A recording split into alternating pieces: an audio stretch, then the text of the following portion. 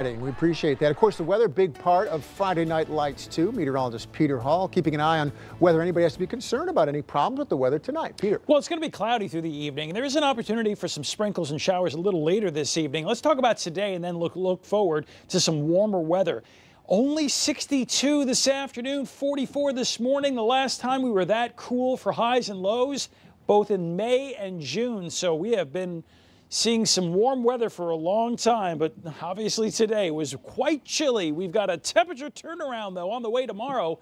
Brighter skies, most of us between 75 and 79. We might get to 80 if we get enough sun and a southerly breeze, and we should still be quite warm on Sunday. We're dry Saturday and only a slight chance of an afternoon hit or miss shower thunderstorm. Not everybody's going to see that. Monday, better chance for passing showers and storms.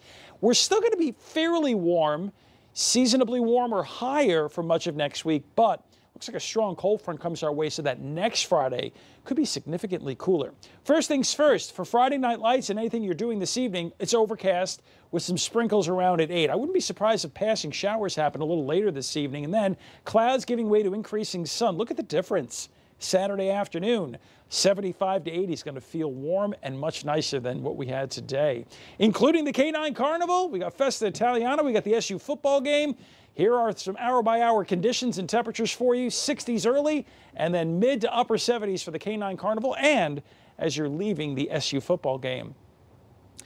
Sunday, the best chance for the most wet weather is far north country. You see this hour by hour. In central New York, it's clouds and sun with just the chance of a passing shower or thunderstorm. We should be in the upper 70s to lower 80s.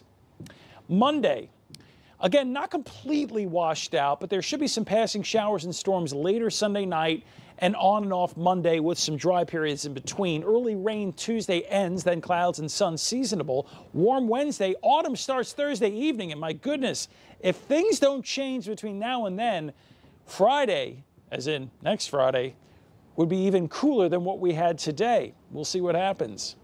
Super Dirt Week is back, and it's celebrating 50 years. Go to CNYCentral.com's contest page to enter to win a pair of tickets to the Friday night races on October 7th, 25 winners for that, or the grand prize of 2 tickets to the big race on Sunday, October 9th. Stanley Law Skywatch, still so much cloud cover continues on the Stanley Law Skywatch. Back inside.